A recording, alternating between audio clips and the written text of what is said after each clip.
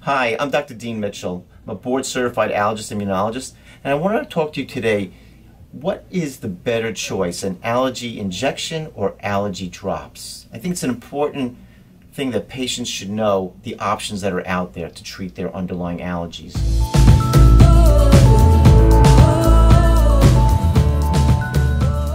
I think the answer will surprise you. Allergy shots have been around for over 100 years. It actually started in England and then came over to the United States, where it was first done by Dr. Robert Cook at the Allergy Center in New York City. That's actually where I trained.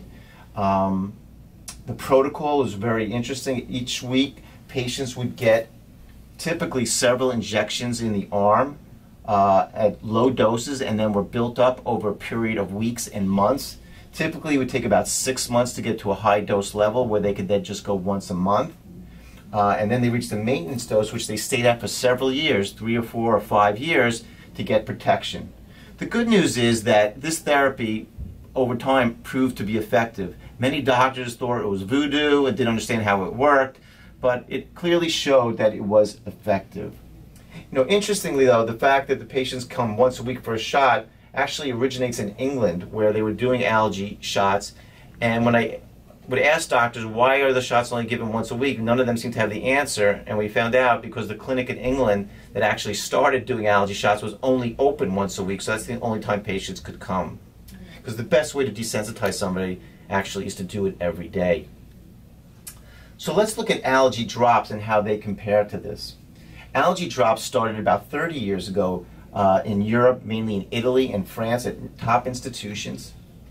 It came to the United States probably in the 1970s, early 80s, when Dr. David Morris in the Midwest in Wisconsin started doing it on his patients. Dr. Morris had a large following of patients, but it was actually very quiet because it was very controversial at the time to do. I was fortunate to read a scientific publication that Dr. Morris wrote about using the sublingual drops in 1998, and I went to train with him in Wisconsin, and when I came back to New York, I started doing only the sublingual drops because I thought they had so many advantages. Let's look at the pros to allergy drops. Now, allergy drops, the nice thing about it is you can see it's not an injection, so there's no pain involved. And obviously all the children love this. It's the first thing they ask me. They go, am I getting a shot today? And I say, no, we're doing drops. Also, the adults seem to like it too because, again, it's not painful, and it ties into something else where it's so convenient because they don't have to come to the office every week or every day to get a treatment. This is done at home. Now, the other really important thing that was very important to me was that the allergy drops, the way we do our protocol, is very safe. So there's minimal risk of an allergic reaction. In fact, over 50 million doses have been given worldwide without a severe allergic reaction, which is not true, unfortunately, with the shots. And the last thing, which I'm sure you want to know, is, are the drops as effective as the shots? Because if the shots are better, maybe I should do that.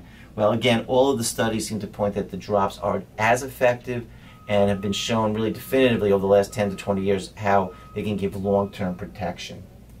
What are the cons of these therapies? Well, unfortunately, most of all, the con to doing allergy immunotherapy is with the shots, because the allergy shots, unfortunately, when you're giving it to patients, they can cause large local reactions, which are very uncomfortable, and people have sore arms for a few days. Even more dangerous, these patients can actually get an anaphylactic reaction, where that means where they go into allergic shock. And that's why allergy patients getting shots need to wait 30 minutes in a doctor's office so they can observe them. That's when most of the bad reactions occur. Now, in my book, The Allergy and Asthma Solution, which I published back in 2006, I talk all about these things and about my own journey and how I discovered with Dr. Morris doing these sublingual allergy drops and how it transformed my practice and how I was hoping it would transform practice in the country. So I guess in concluding, you would say, why would anyone not choose allergy drops over allergy shots? And I'm not sure I really have the answer. I mean, the only reason, unfortunately, is that the insurance companies are still covering mainly the shots, although if you really add up going every week for your shots and paying your co-pays, whether or not paying for the drops is still maybe cost effective and of course in saving time.